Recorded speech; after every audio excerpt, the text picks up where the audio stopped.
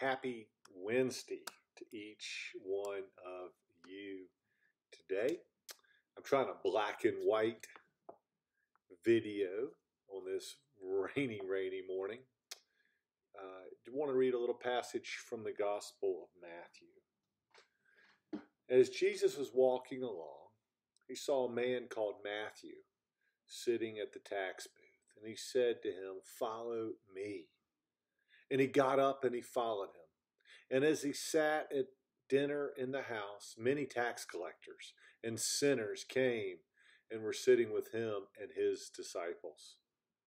When the Pharisees saw this, they said to his disciples, "Why does your teacher eat with tax collectors and sinners?"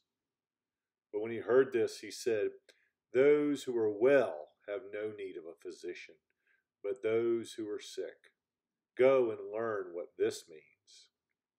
I desire mercy, not sacrifice, for I have come to call not the righteous, but sinners."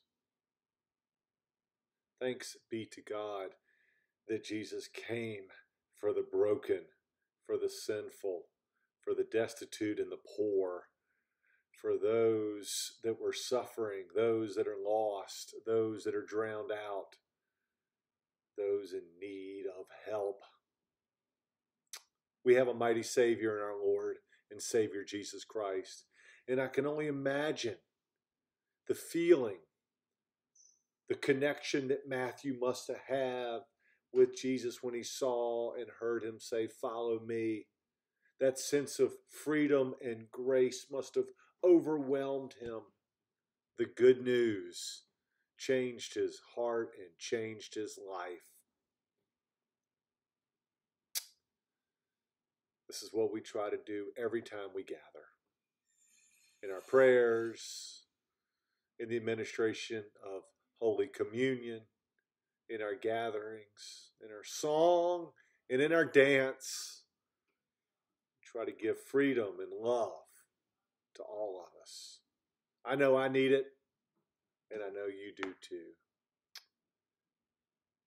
This is a way for me to invite you and let you know about a new service at St. Mark's beginning tomorrow at 11:30. We'll have a short service of communion with laying on of hands for healing prayers in the sanctuary. Come as you are, bring what you have, and lay it at the foot of the cross. We'll gather together and pray and share in the body and blood of our Lord with each other. Zoom, sadly, is not available for this service, but if you are able to attend, would love to see you tomorrow at 11:30. We'll begin to do this once a month, so if you miss tomorrow, don't worry. There'll be a chance in October. I wish you all the best, to quote our dear friend John Prine on this rainy Wednesday. May God the Father and God the Son and God the Holy Spirit guide, keep you, and preserve you from now until that day when you rise with our Lord in the land of light and liberty. Amen. Happy Wednesday.